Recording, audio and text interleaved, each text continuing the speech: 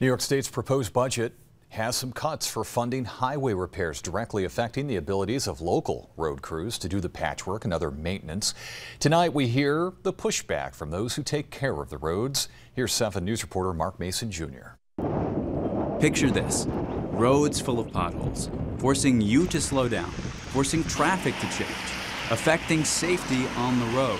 That's the fear of people like Assemblyman Scott Gray, who held a news conference Friday to push back against $60 million in cuts Governor Hochul is proposing in the state budget. Money that would go to local governments to fix and maintain roads. Bringing us back whole of last year is not a win. We're still underfunded. We still have a record high inflation rate. So therefore, record high inflation, bringing us back to what we were last year, is not going to allow us to do more road work because expenses are up. Assemblyman Gray and local highway superintendents not only are speaking out against the cuts, but want the funding for what's called the Consolidated Local Street and Highway Improvement Program, or CHIPS, increased to $800 million.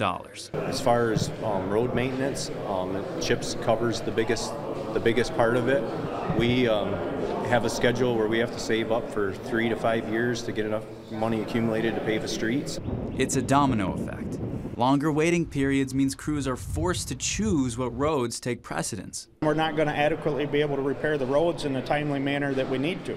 So then you're going to have to sit down and say, what is critical, what is not? Where do we need to focus on compared to over here? And then somebody's going to feel like they're left out. Why isn't my road getting fixed and his is? Or, you know, that's hard to explain to the taxpayer when they just want good roads to drive on. Assemblyman Ken Blankenbush says 43% of roads in the state are in poor condition, and that it's imperative that funding be increased to ensure the roads are safe.